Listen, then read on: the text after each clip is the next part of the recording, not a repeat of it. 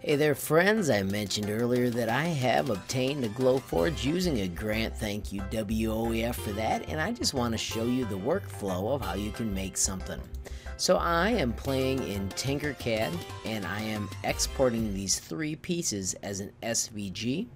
Real quickly I'll show you how I built it. This outline is simply the tube, and when I brought it out I set it to the thinnest I could make the wall thickness. And then I stretched it so it looked more like a keychain shape. Not really serious about any of it, just having fun as I make it. And I want it to be really round, so I gave it a lot of sides. I'll delete that one since you've seen it. Then I went to the all shapes, and I found the one called script. You have to go down and search. It happens to be on the second one. When you choose script, you just type your words. So let's say I wanted to put hello. It shows up as script. I scrunched it just for giggles because when you export it as an SVG, it doesn't matter anyway. You do have other choices for fonts, so you can play with those as much as you want. When you've got your parts built for your cool keychain that you're designing, I'm taking these 2 and I'm exporting them as one, and I'm exporting them as an SVG. Simply dropped it in my special folder where I keep things, and then I did the same thing for the ring and for the hole. At that point you return to your Glowforge and you add your artwork. I chose upload, and as you can see here, I uploaded all of my parts. I'll bring in the ring again. It takes a second for it to show up, and then when it does, notice I'm zoomed into 300%. I have to back out and find where that part just appeared. Now I don't want that part because I've already got it, so I'm going to press delete. This is a camera image of my bed. I've got 2 pieces of wood that are holding this piece of cardboard in place. I am just using scrap material. I'm not using anything expensive yet, but let me show you how we arrange it for our next print. This was my first test. This is my second test. I'm going to just move up into this area.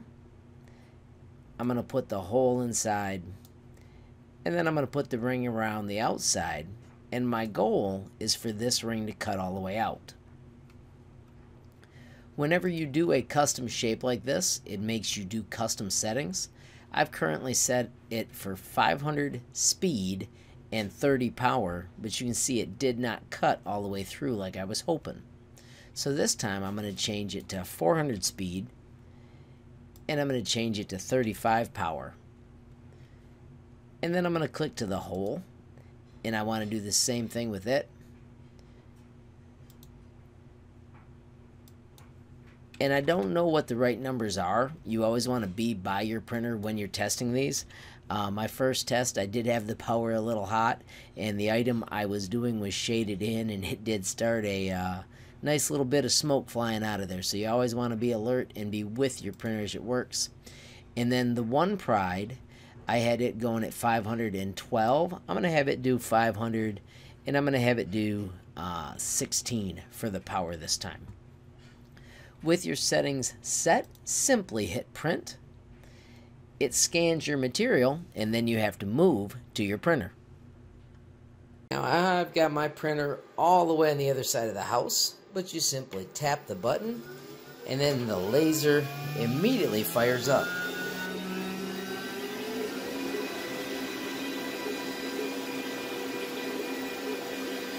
Does not look like I'm going to be cutting all the way through yet, but that does look closer. Just give you a quick view over here. This is how I'm venting it outside right now.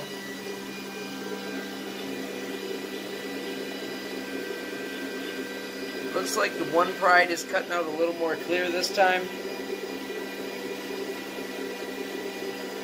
Celebrating the Lions getting a win versus Arizona, and I thought this might be a cool little keychain to make. And just like that, we've got a cutout keychain.